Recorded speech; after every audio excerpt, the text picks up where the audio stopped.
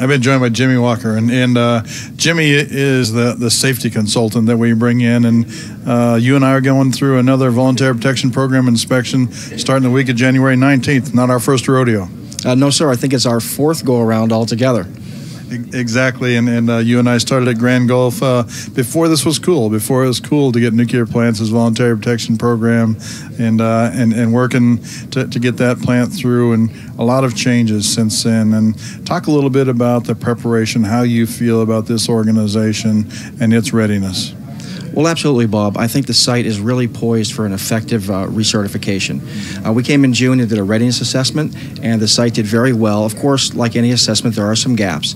So over the next few weeks, myself, the VPP ambassadors, and the site safety team will be looking at the gap closure effectiveness. So we're really on target there. And the site has done a fantastic job over the last few years, really making improvements in the site physical condition, employee involvement, the programs and procedures. But we struggled with injuries, OSHA recordable injuries.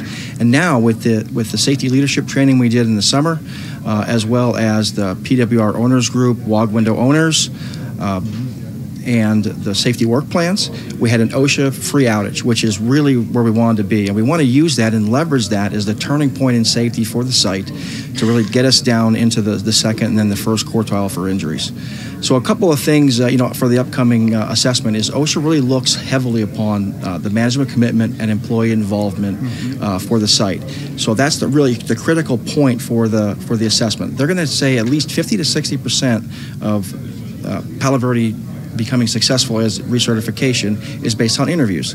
So one of the things that the site can really rally around and take to heart is, what do you do as a site to support the four elements, not only as a site, but in your departments and individually? How do you support those? And how does that translate into the four safeties? So we have some really good stuff. If you go on the Palo Verde homepage, and you go in the upper left-hand corner, you click on the VPP Star Work site, it takes you to the VPP page where there is just a plethora of things that you can gain knowledge from, learn about, and see what the site has done with VPP and safety throughout the past 3+ years.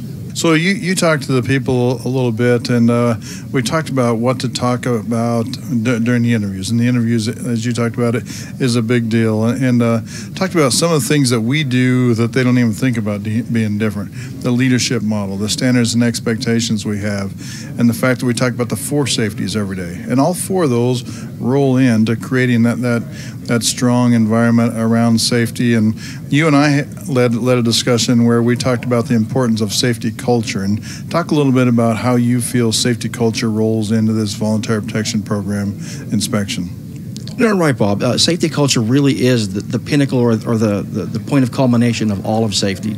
Industrial, radiological, nuclear, and safety culture. So it all plays together, and the safety culture is the binding element that brings it all together, that employees can raise concerns, get things answered, get things done. So it really is the key to success, not just in VPP, but in the success of Palo Verde moving forward.